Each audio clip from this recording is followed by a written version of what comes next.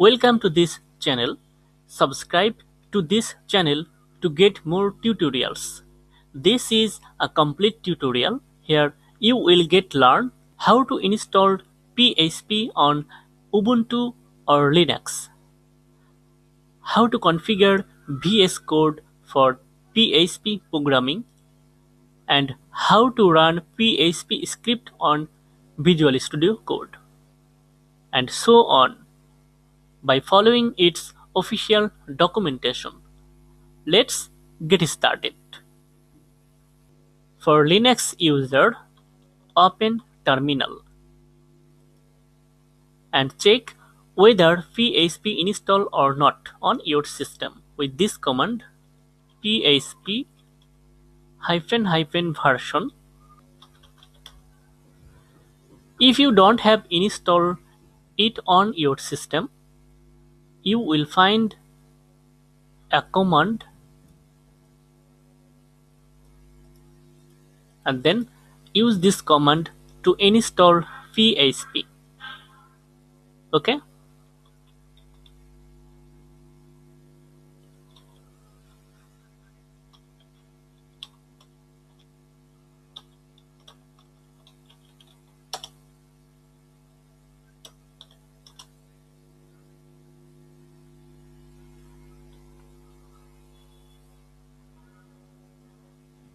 Now open another terminal and create a directory with this command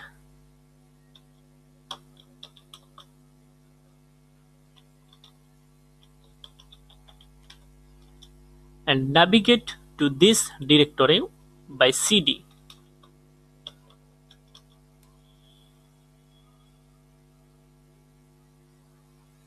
Now open this directory in Visual Studio Code by this command code space dot and then hit enter, or you can directly open this directory from Visual Studio Code.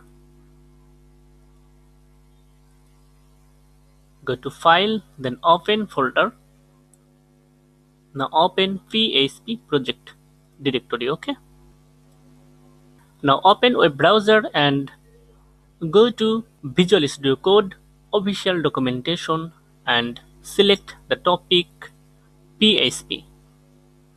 Visual Studio Code is a great editor for PHP development. Now go to settings and search for PHP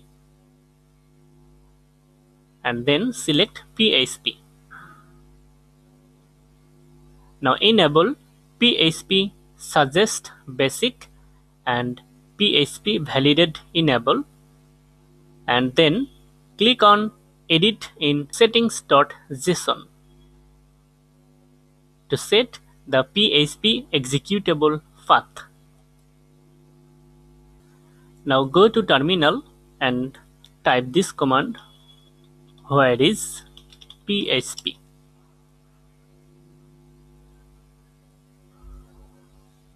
Copy this line and paste here. Okay. Now save this file and select on save on PHP validate run. Okay.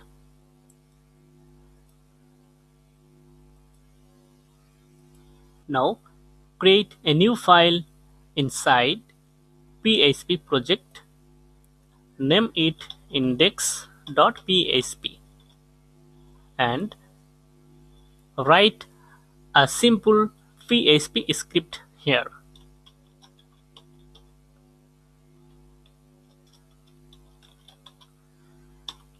Okay.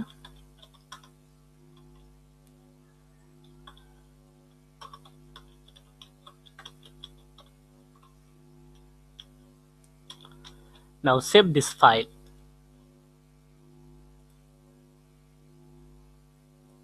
Now install PHP extension support by Visual Studio Code.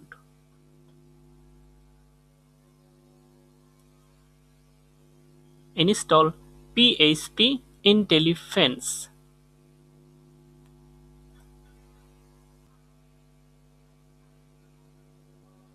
Okay, and also install PHP server.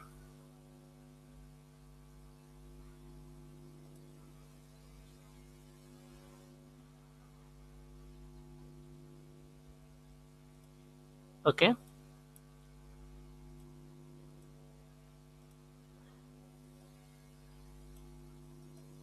now you can run PHP script from Visual Studio Code directly. Okay, now right click on your PHP file and then click on PHP server serve project,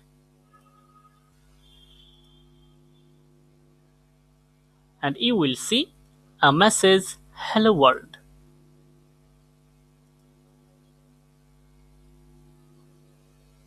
Visual Studio Code includes a set of common snippets for PHP.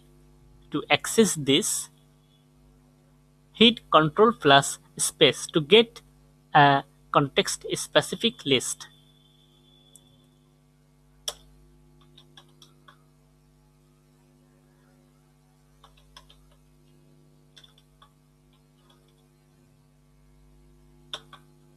Okay.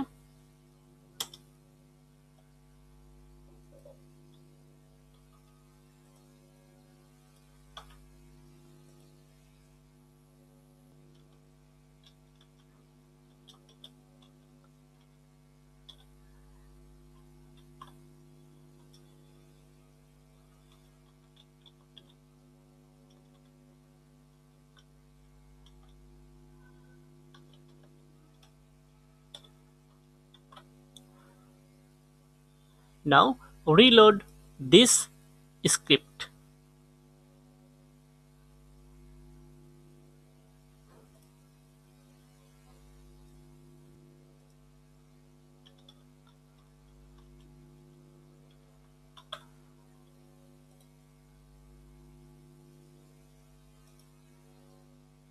Okay.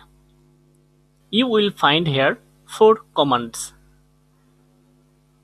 serving project command, reloading server command, and open file in browser command, and stop server command. Server stopped it. Now reload and you will see unable to connect. If you like this video, like, comment and share. Thank you so much for watching this video.